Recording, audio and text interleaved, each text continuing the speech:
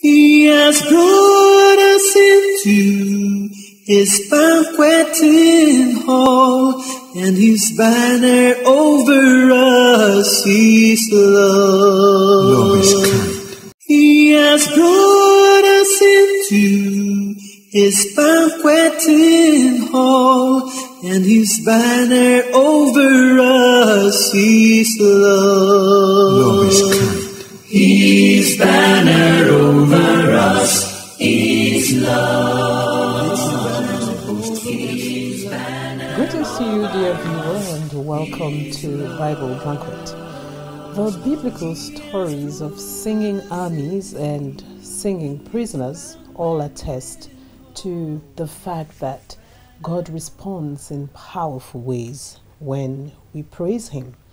In today's lesson, we will discover that even in the most challenging circumstances, we can learn to live a life of praise. Join us, Samuel Ngoikubanfo, Theodore Dixon, and Constance Nwosu, as we study another interesting lesson. We'd like to begin with a word of prayer. We will invite Theodore to pray for us. We thank you, Father in heaven, for yet another time to study at your feet.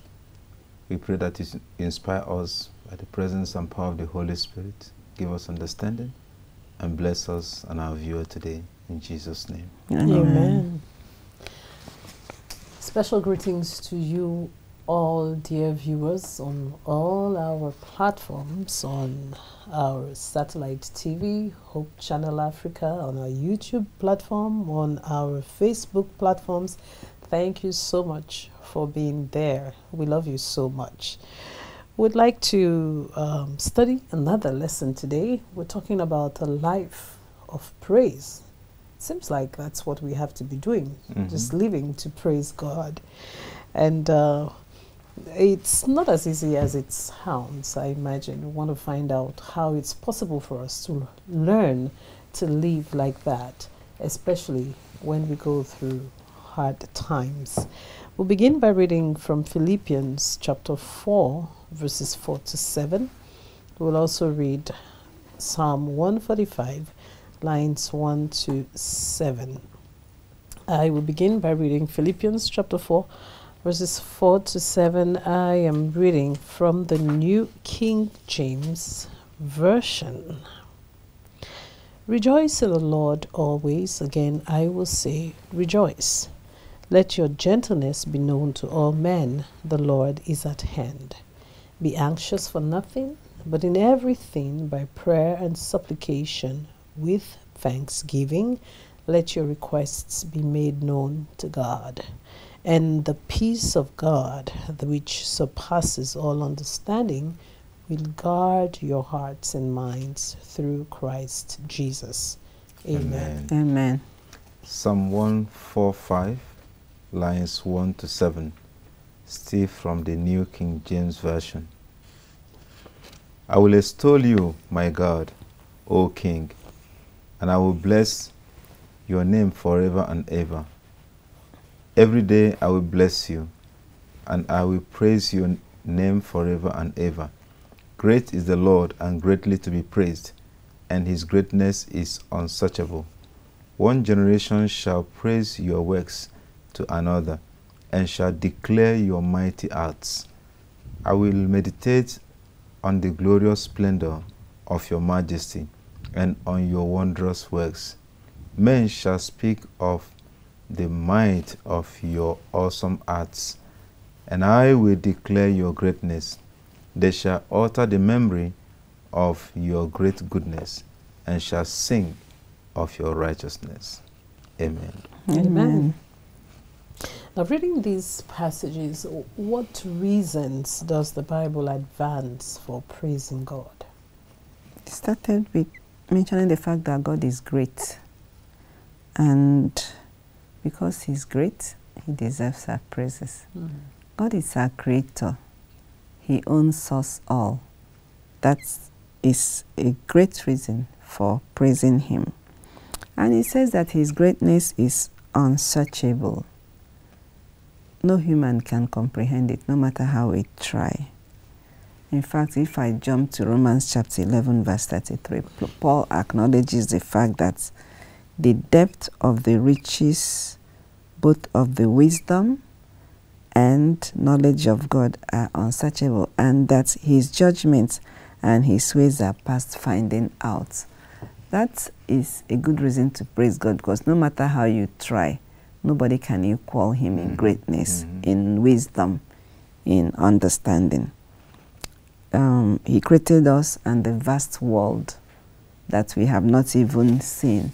The psalm that Theodore read, mentioned many reasons because of his glorious splendor, or as Amplified said, his glorious honor, his majesty, his wondrous works, his awesome acts, his righteousness, I was just saying, graciousness, compassion. Our God is slow to anger.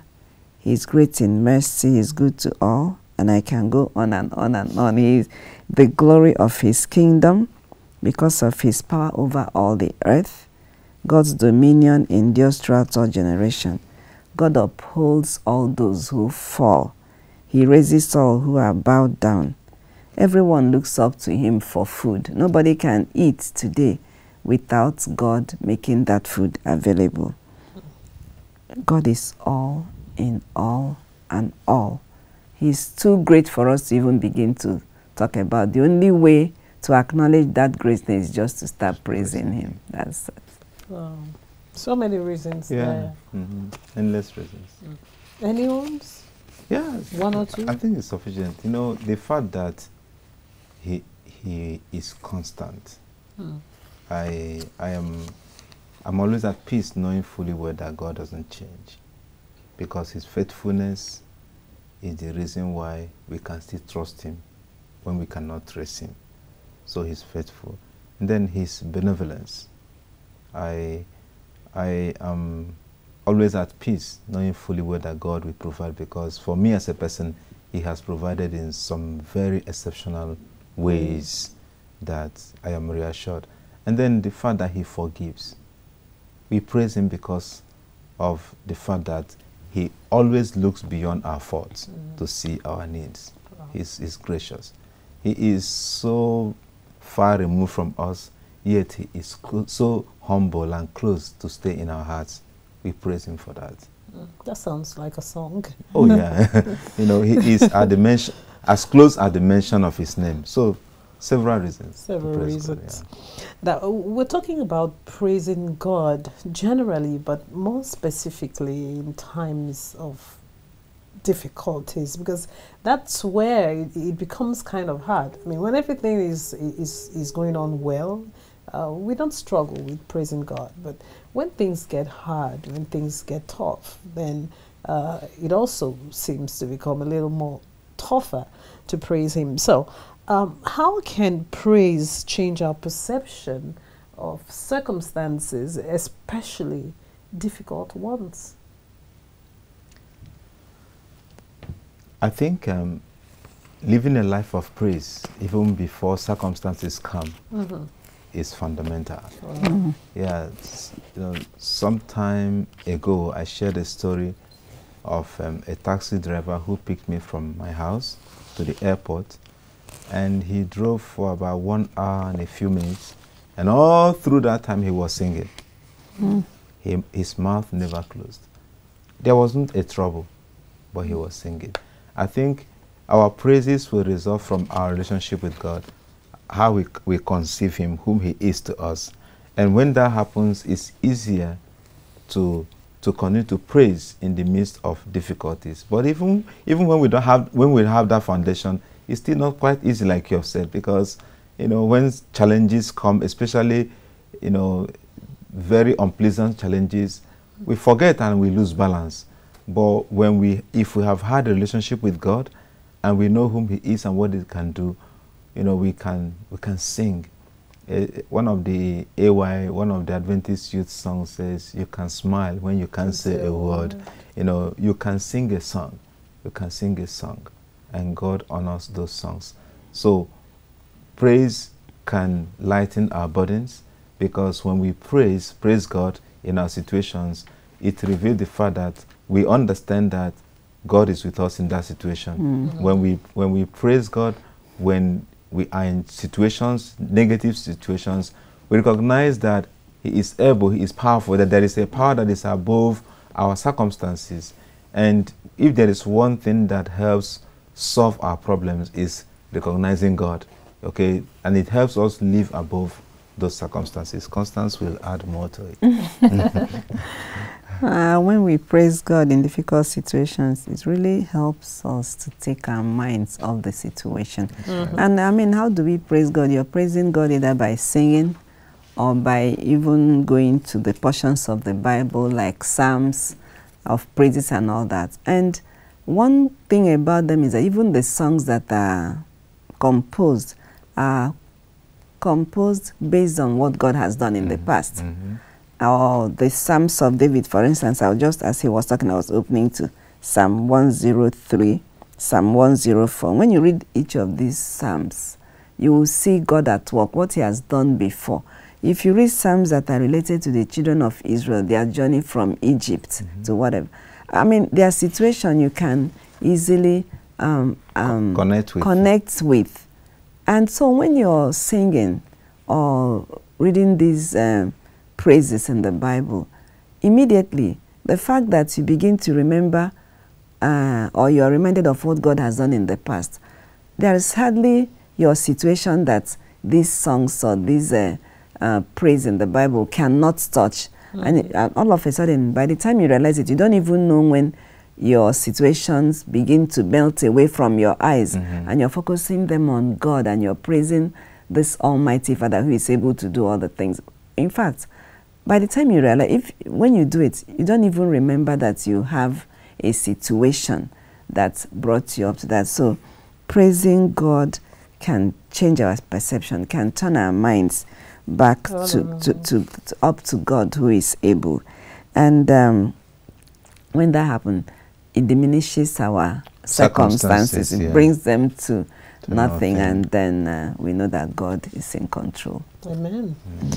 Let's look at a few examples in the Bible and find out what happened, a few stories in the Bible, so that we can have a better grasp of what praising God, especially in difficult circumstances, means. We will read from Joshua chapter 6, verses 15, 16, and 20. I will take that. Theodore, you will read Acts 16, verses 23 to 31. And Constance, you will end by reading 2 Chronicles chapter 20, verses 18 to 22. Stories. We're going to go through that a little quickly. Joshua 6, verses 15, 16, and 20.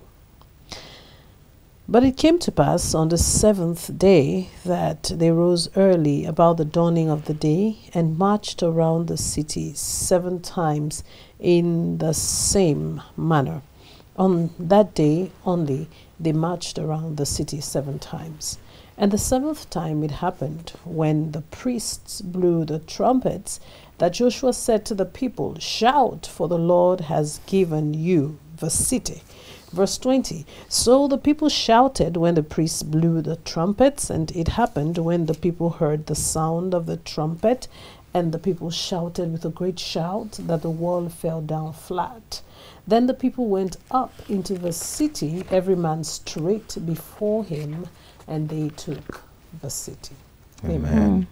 Acts chapter 16, from verses 23 to 31. And when they had laid many stripes on them, they threw them into prison, commanding the jailer to keep them securely. Having received such a charge, he put them into the inner prison and fastened their feet in the stocks. But at midnight, Paul and Silas were praying and singing hymns to God, and the prisoners were listening to them.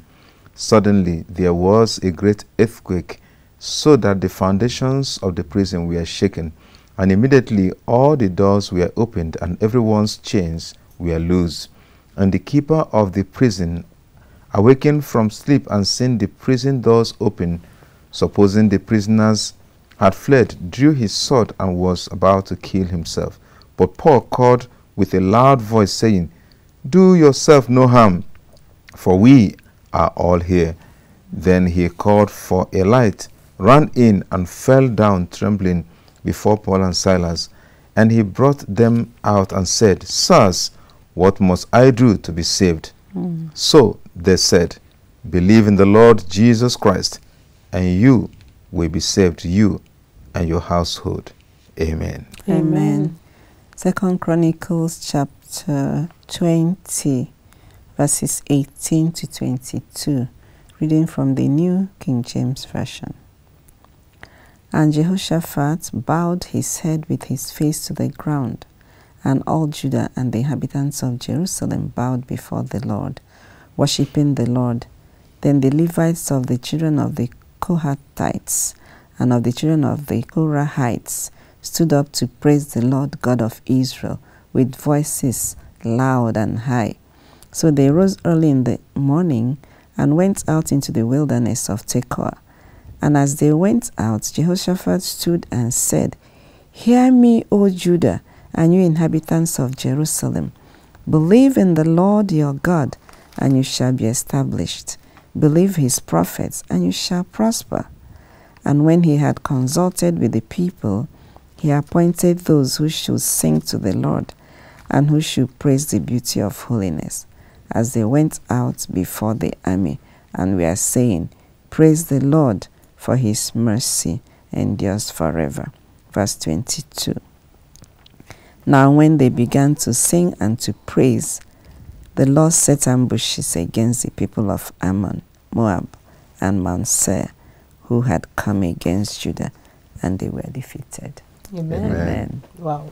Three interesting stories which we have read there. The walls of Jericho, Paul and Silas in prison, then Jehoshaphat's army going into battle with singing. What do these stories have in common, and what's unique about them in relation to praise? They have singing in common.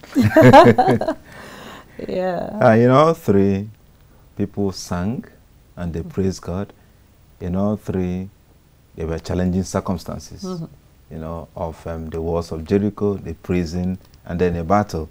So there were circumstances, and I must say unpleasant circumstances, precarious, you know, situations that God's people had to face. In all three also, the people looked up to God.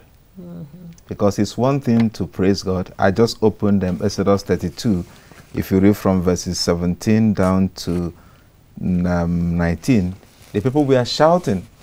In fact, even Joshua thought that it was a shouting of war. They were shouting and they were praising God, in quote. But at the last count, they were worshiping idol.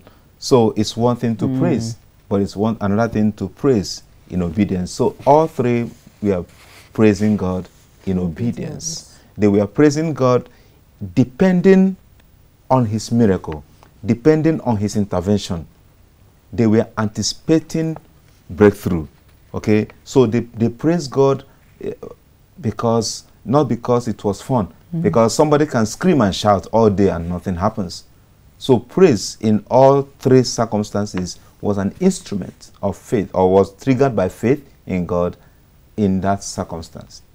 That's what I think. Maybe Constance will. I like what you said, because I'm looking at Joshua's situation in the wall of Jericho. There was something interesting I found there. Joshua chapter 6 verse 10. He told the people to shout, for the Lord has given you the city. The city, the wall had not fallen. Yes.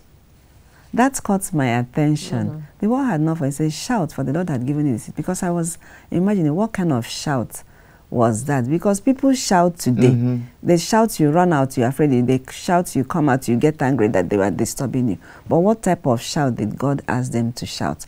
And I think that's how I saw that, because I was actually looking to see if I can get a clue. And it says, shout, for the Lord has given you the city. This was before the walls fell. Down. And it was a shout of, to recognize God's ability, God's omnipotence, God's sustenance, and the fact of faith that they believed that God would do what he said he would do. A shout that that shows God's ability to perform miracle, of not hitting anything, doing anything, and the wall just crumbled. Was a shout of faith. As a shout of faith. Yeah. And in Paul and Silas' situation, which Theodore read, something happened. They were singing and shouting, and they said that all their chains fell off, but they didn't move. In fact, Constance, before you get there, they were singing, and all the prisoners were listening, which means they were singing in a way that kept people awake. That's where they were not disturbed. They were paying attention. You know, go ahead. And they enjoyed the song, and God performed miracle. Not a single prisoner was lost. Not one got up and ran away and said, "This is my time." You know, recently or a few months ago, we heard about jailbreaks in our country. And by the time you realize it, all the prisoners were gone. But this one, the gates were open, the chains were off, and they were still there. The praise held them spellbound. Yes. And the power of God overtook them. The Holy Spirit took absolute control. None of them felt like living. And when the jailer wanted to hurt himself, Paul said, "Don't do that. We are all here. Don't worry." And that praise also brought the jailer and his family to God to give their lives to God. That's a uniqueness. You know, that's the uniqueness there. And in the last one, Jehoshaphat's situation, you know, they started praising even before they gathered the choir. They started praising. When you're going to war, is it singing that you do? You know, or arms. Yeah, or arms. You call your army, you begin to train them, you begin to show them how to use one ammunition or another. But they started singing even before they thought about the choir. And the choir marched in front. The soldiers came behind. That's a very poor battle strategy. Yes, and it was not even by human standards. Yes, by human standards. You don't go to Ukraine with that kind of stuff. You know, they are in front, the soldiers were behind them. And one thing, it was not even that they were not prepared for war. They prepared. They had everything, they were trained. However, they gave God the opportunity to do it himself. Without, you know, 2 Corinthians chapter 10 verse 4, that the weapons of our warfare, it's not carnal. They are not carnal, but they are mighty to destroy strongholds, you know. And so God helped me to learn to praise you even in situations, you know, it's awesome. So let me just add that, you know, the praise of those at Jericho brought down the walls. It's a unique situation. And the other one, the army, in Jehoshaphat's case, the army was defeated. You know, those of the walls of Jericho, they didn't have an army to fight. When the walls came down, the instruction was go inside and plunder. But here in Paul and Silas' case, like Constance has said, it led to the salvation of an individual and the family. And that man was so touched. When he woke up and asked for light, he saw that he wanted to kill himself. Paul said, "We are here." He laid down flat and washed before him and asked the most important question, what can I do? That anybody can ask in this race of eternal life. What shall I do to be saved? So he recognized something beyond. Yes, he recognized there was a power, there was something extraordinary about the situation. And I just wish that our praises today will not just be for fun. They will be meaningful or for self-gratification or to show off. But our praises will attract people to Jesus Christ and bring them to their knees to ask those questions on how they can give their lives to him. But you know, the Bible recorded that the jailer and his family were saved. Yes. That's what we know, but all the prisoners were there. They were all listening. So who knows what happened to them after that. We have talked about the response that God gave to all of these instances of praise, and we can conclude that in each of these stories, God responded in a very spectacular way. But does God always respond that way? That's the first question, and then as a follow-up question to that, why should we keep on praising God no matter the response? What I mean is, even if he doesn't respond in that spectacular way, why should we keep on praising him? You know, we have said here that God is omnipotent. We can't order him. He chooses to react to every situation the way it pleases him. So we can praise God from now to evening, even faithfully, and those outstanding miracles don't happen, those extravagant changes don't happen. But it doesn't mean God is not working. Yeah. But He has chosen to work in a very unique way, differently. But whether the situations change or not, at least at the moment, we are to continue to praise God, because like we have said earlier, when we praise God, we recognize His power in our situations. When we praise God, our situations are minimized and God is glorified. When we praise God, it adds to our health. Because when our eyes are removed from the challenges and we focus on God, we feel well, we feel better. So praise brings healing.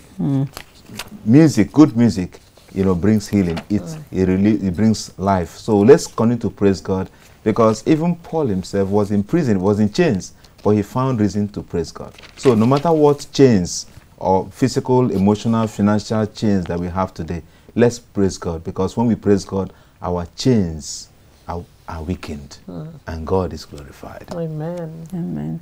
And God knows His plans for us, period.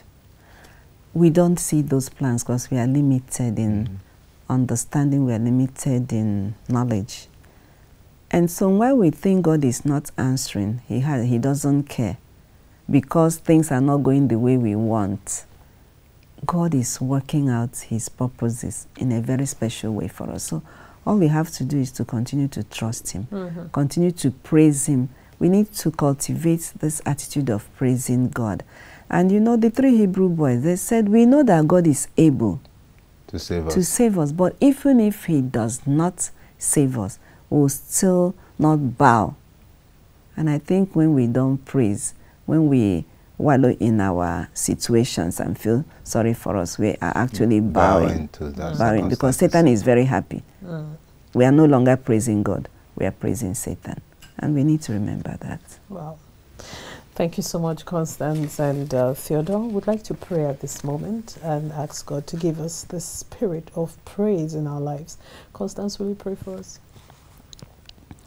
Dear Lord and Father of mankind, the one whom praises inhabits His throne, we thank You that today You have reminded us of the importance of praising You, the importance of lifting our eyes up to You and not focusing on our circumstances. Help us, as we have discussed, and help our viewer out there to remember that You are greater than our challenges and that You're able to handle them for us. Help us to keep trusting You, even when it seems we cannot trust You. Teach us to praise You all the time. We ask in Jesus' name. Amen. Thank you so much for being a part of this wonderful lesson, dear viewer. We believe and we pray that from today henceforth, you will learn to live a life of praise. See you on our next edition. God bless you.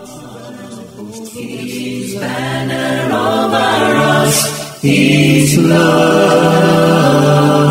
He has brought us into His banqueting hall, and His banner over us is love.